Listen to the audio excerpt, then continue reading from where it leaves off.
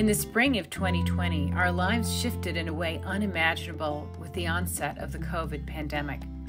The arts community was among the most affected by the shutdown, isolating artists from audiences, colleagues, and opportunities to sell their work in traditional ways. But ingenuity won, and many artists found new ways to connect and also share their work. Our local community of Cape Ann met the challenge by taking advantage of the new media formats that offered a platform to artists for sharing their artistic journey and work. This took the form of Cape Ann ArtWaves, a bi-weekly video program that captured the essence of this uncertain time in our local art scene, continuing beyond the pandemic through January of 2023. As co-creators, co-hosts, co-producers, Christine Fisher and Jacqueline Ganem DeFalco, also both artists, are proud to present the highlights of the 75 interviews that capture this critical moment in history and the rich stories of the artists, gallerists, and curators from across the spectrum. We are honored to share this compendium of highlights to broaden the reach of these artists and continue our rich heritage as an arts destination. Many thanks to the Cape Ann Museum for becoming the official steward of these stories for future generations, and to the Cape Ann Savings Bank for the financial support to create this video.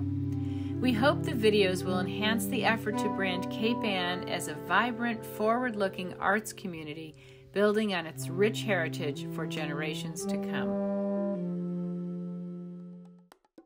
Sort of authentic way of painting. I feel like when you paint with a lot of gesture, you really can't hide very much, and that can be, it's kind of a daring way to paint. I would say I feel like it takes maybe a little bit of courage to do that, because things can go wrong, and they do. I have a lot of duds, but when they go right, I think they just are really powerful pieces. So I encourage people to try to work in that sort of looser, free way if it's something that they're kind of struggling with, because I think it can be hard when you're a beginning painter.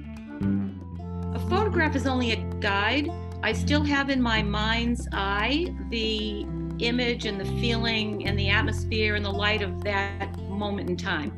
And that's another reason I love photography, because everyone talks about the golden hour and how the light is so perfect at a certain time of the day, especially on Cape Ann. With a camera, you get it. You capture it at that exact moment when it's perfect. 5 minutes later, it's gone. Right. So that's really, the photograph is the baseline, but I use my own imagery and memory to bring it to the point where it's what I want it to be. The takeaway from my photographs, I believe, I want people to look at it and go, oh, I know what that is. But then if they look a little closer, there's going to be something off, something quirky. I find whenever I'm stuck, go look at a flower. Mother Nature already did all the work. All you have to do is pick up some of those already put down colors and reintroduce them to your own work. And oftentimes that works. Takes a lot of stress out of it. And we're going to share some of those pieces of nature here while we're talking, because it's so obvious when we see your work.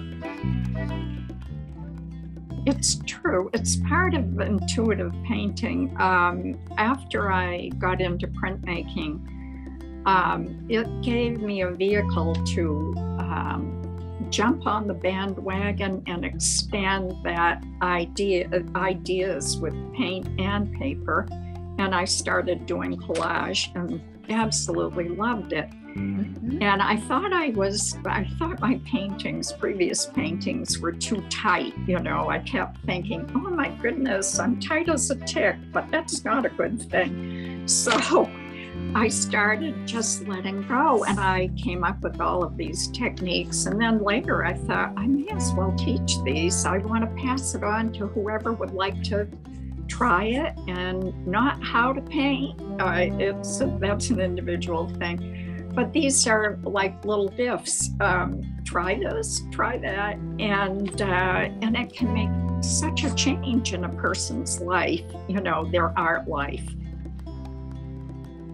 if it's called fine art photography, it goes beyond just capturing a thing, and it is a piece of art in itself. The thing doesn't matter. The thing is just a way to get to the image that you want, that you can see in your mind or that you can feel. And it has to have more than just record what's in front of you. It has to capture a feeling or, you know, some kind of emotion. Part of what's so fascinating about painting is getting those marks down there, which again, mark making, you know, it's just, I love getting those marks down there. And this is where the expressive style really takes form, I think, is getting those initial marks down there and sort of staking your claim as to what's going to happen here. And then you're working off of that.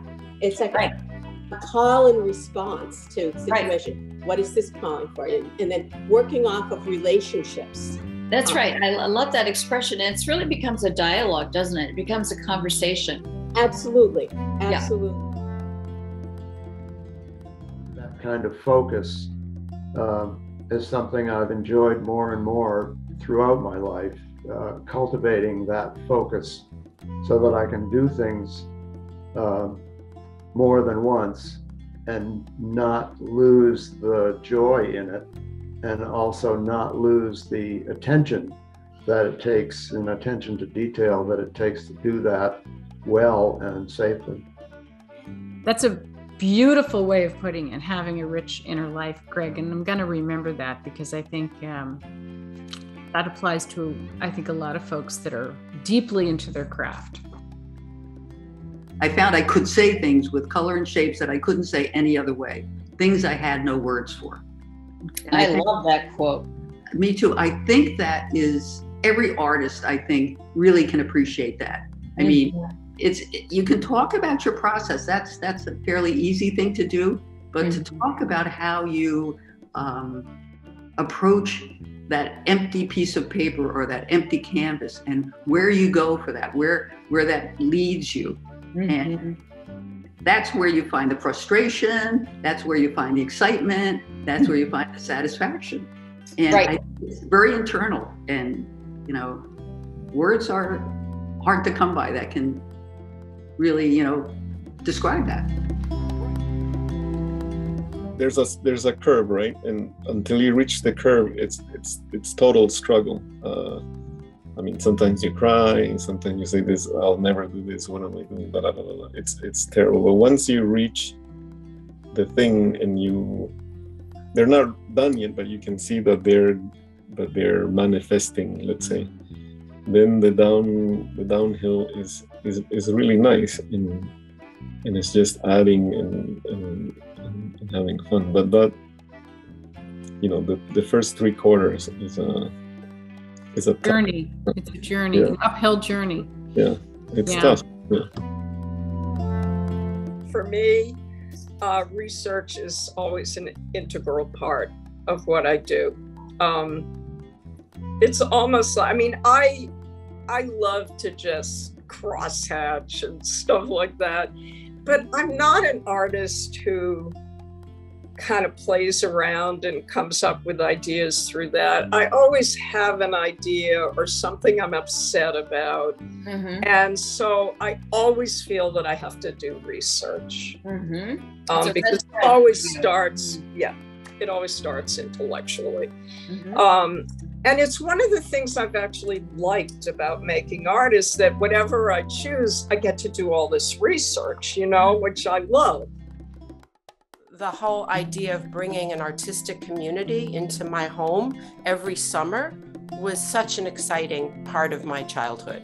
So that became the template for me in terms of following your heart, having creativity be part of my background, and finding a vision that worked for one's, you know, vocation and avocation being united.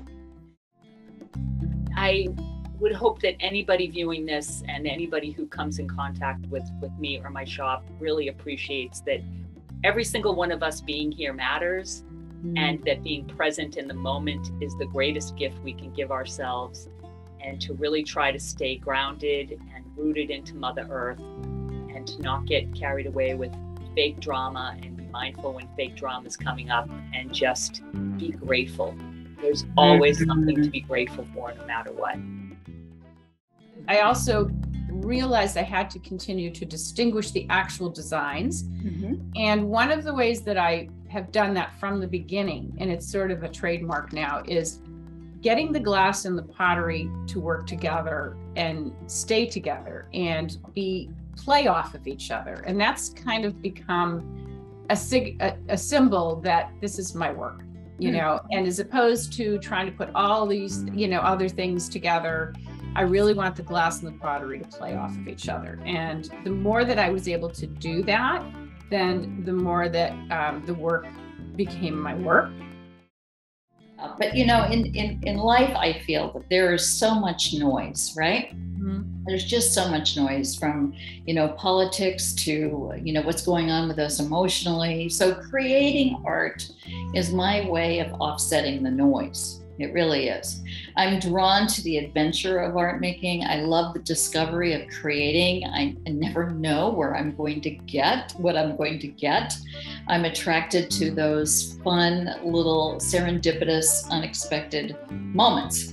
Now, that's not to say that making art isn't challenging, especially for me when I get going. I have kind of a push-pull response. You know, I'm eager to get in there and get my hands dirty and get started, but I'm also, you know, concerned about, geez, what is this going to turn into? Do I know what I'm doing? Do I know where I'm going? And the answer is no.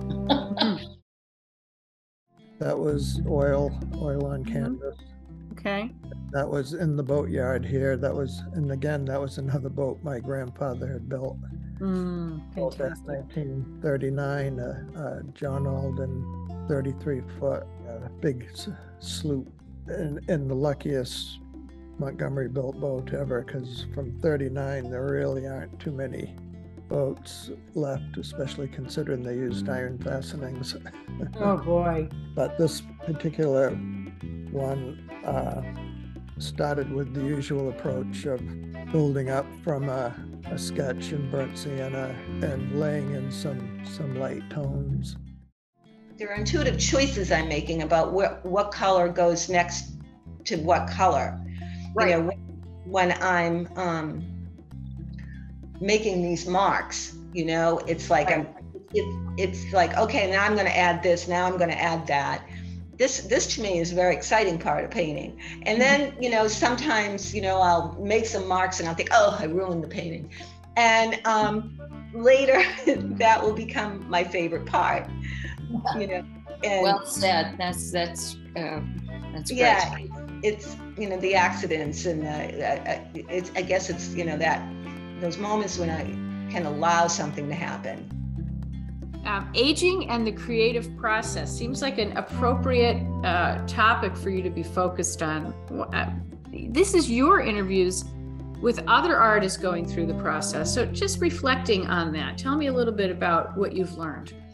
Most of us still feel when we approach a blank piece of paper that this is a challenge we're not sure we are up to. And it's starting at the beginning, always, all over again. By the time we've reached this age or any older age, you're used to rejection and you're used to success, but you know that success follows rejection. And when you're younger, you don't know that. Flowers represent, for me, our lives, really. They're fragile, they're beautiful, they give you a lot of joy, but you always know it's not going to last a long time. I did my presentation and she came up to me afterwards and said, you know, you should work on sculpture and you should go to the Museum of Fine Arts and work with Jonathan Fairbanks. So I took an internship there, and Jonathan, you know, has really been my mentor through all of this. I've learned so much from him about, you know, connoisseurship, curatorial work, but also, you know, relating to artists and what it means to be an artist. Jonathan is also an artist. His father was a sculptor, and he made sure when I was in his department that I had all these opportunities to go, for instance, and meet Walker Hancock and get to know him and ask him questions. And artist, it used to be that one day of the month was designated when artists could bring in their work. And our department was American Decorative Arts and Sculpture, and it also handled the craft in the American collection. And so a lot of artists would come in and bring him their work to look at, and he would critique it. And that was quite an education to see how he related to them and how encouraging he was. No matter how good or bad the work seemed to us, you know, he always found something in it to encourage them, because we all start somewhere. And we need the support of others to, you know, to rise above where we are at the moment.